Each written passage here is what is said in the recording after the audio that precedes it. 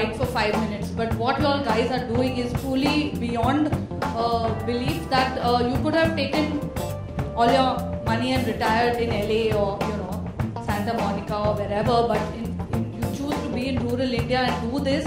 And all I want to say is, I may not be in the youth category anymore, but you have my 100% support whenever, whatever time you need me to come to the village, to teach the villagers dancing, whatever needs to be done.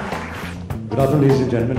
I'm really, really delighted to be part of this initiative today, which I believe has the potential to be a change agent in this country and its growth story.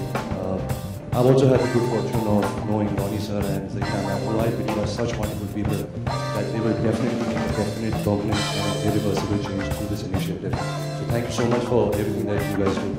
It really provides all of us with balance, sanity and good courage. Thank you so much. What I especially like about what you just said is that you are narrowing it down to rural empowerment. And within rural empowerment, you are narrowing it down further to just 4, which are very key: water, sanitation, and education, and agriculture. To also cap it to 5 years, I think is a brilliant idea, because you are kind of giving an ultimatum even to the village. They also have a target that we have to do what we have to do by Shramadhan, by contributing on their own, trying to bring about that change. So they have a cap for 5 years, and I think that is brilliant, and I'm really looking forward to the success of this, that you are able to empower a village and move on to the next.